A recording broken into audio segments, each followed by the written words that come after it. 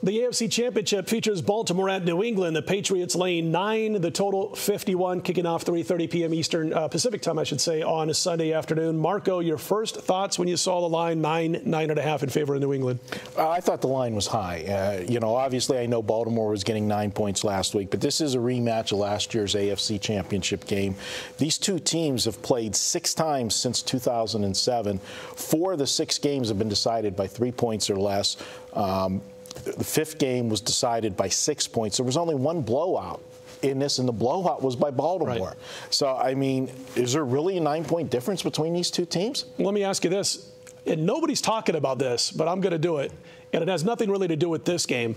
But last week when Baltimore played Denver, there was one penalty call and one non-penalty, one penalty that wasn't called that was blatant, that I thought changed the entire momentum of the football game.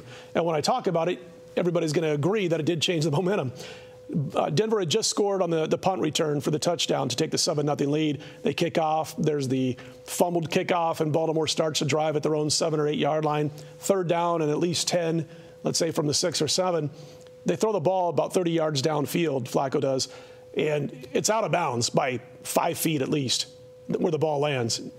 Completely uncatchable. And they call a pass interference on Denver. So instead of punting from their own end zone, they are now 1st and 10 around the 40-yard line. 2 plays later, they score a touchdown. Now, if they're punting from their own end zone, chances are Denver gets the ball up 7-0 around midfield, and who knows what happens. They might still lose the game. The other issue, which was a non-call, was Peyton Manning's pick 6, early in the game. He throws it over the middle. His receiver is absolutely mugged. It leads to a pick 6 on the deflection. By the way, the deflection was after the pass interference. They don't call it. And I thought those 2 plays had as much.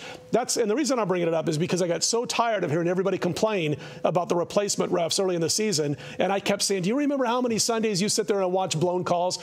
And those 2 plays, the announcers, Sports Center all week long, they never bring it up. But if those were replacement officials, they'd be saying Peyton Manning got robbed rather than there was something wrong with Peyton Manning in the second half. Speaking of second half, so who do you like in the second half after that diatribe?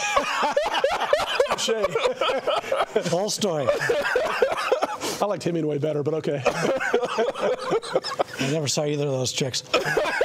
Anyway, Marco stole half of my notes here, but only 3 times in the last 26 games that the Baltimore's been on the road have they lost by double digits.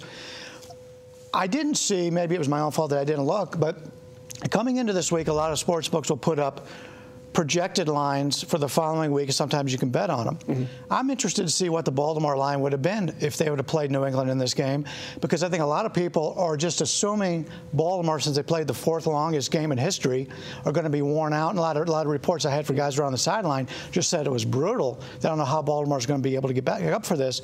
It's interesting to see, because of how long that game went, if this line is opened up higher, because with you guys, I didn't expect this line to be at 9, especially with the series history here.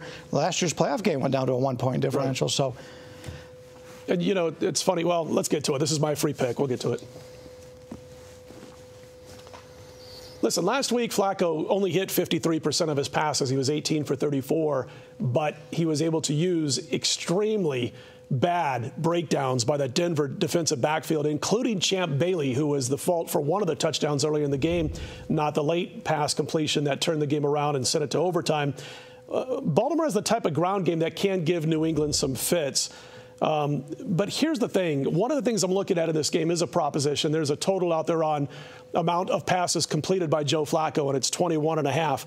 And I do think it goes over. If you look back about the last 4 or 5 times these teams have met, each time he's gone over, except for the blowout that you referred to earlier when they were up 24-0 at the end of the first quarter a couple of years ago, and he only threw 10 passes the entire game. He was 4 for 10 because all they did the rest of the game is run that clock and use that defense when the defense was in a better situation. I think you're going to see a few more points scored, so I'm leaning towards the over as far as the game's concerned, but I like that proposition. Over 21.5, Joe Flacco on number of completions. He's usually in that 25 to 27 mark when he goes up against New England, except for the 33-14 Baltimore win a few years ago. Now, if Baltimore jumps out 24-0 in this one early in the game, he's not going to get 21.5 completions. There's no doubt about that. But anyway, that's my plays on this game. We are done for the weekend. We'll be back here next Monday night. I believe we'll start doing some college and NBA basketball. If not by Monday night, check back by Tuesday night. We'll have more videos. And be sure to check us out all week long, each and every day, right here at pregame.com and on the homepage. First Preview Radio, 6 nights a week. We'll talk to you again next week, guys.